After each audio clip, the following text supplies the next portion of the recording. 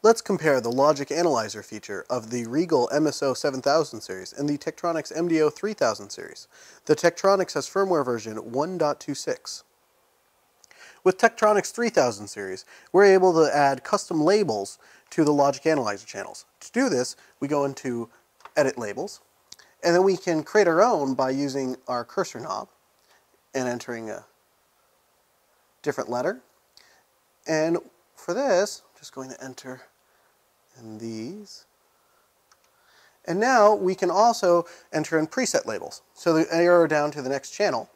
And then I can use the other knob to select our different label.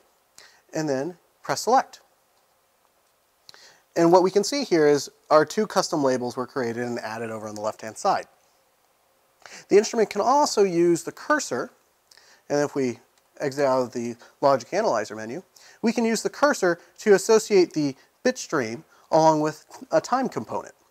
And what we've got is we've got our two sort of vertical axes that we can move with our multi-purpose knobs, and those are associated with our logic up here on the right-hand side of the cursor menu.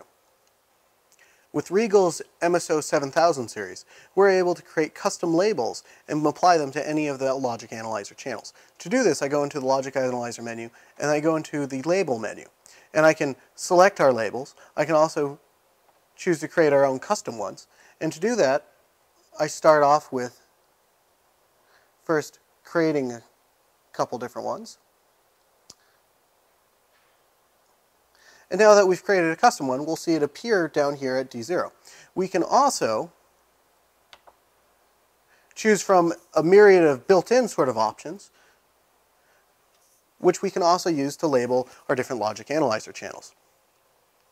Additionally, the MSO7000 series can use our cursor menu to monitor our logic analyzer channels.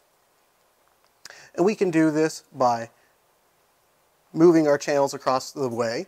And what this is allowing us to do is we can see our highs and lows of the logic analyzer channels associated with time depending on where the trigger point is. Additionally, the logic analyzer can also, we can group our channels together. And to do that, I can go into the logic analyzer menu and then on off, and then I can group them. So let's say let's group D2, D3, and D4 together. And if we go back and we turn on group 1, we'll see 3 orange lines, 3 channels turn the orange.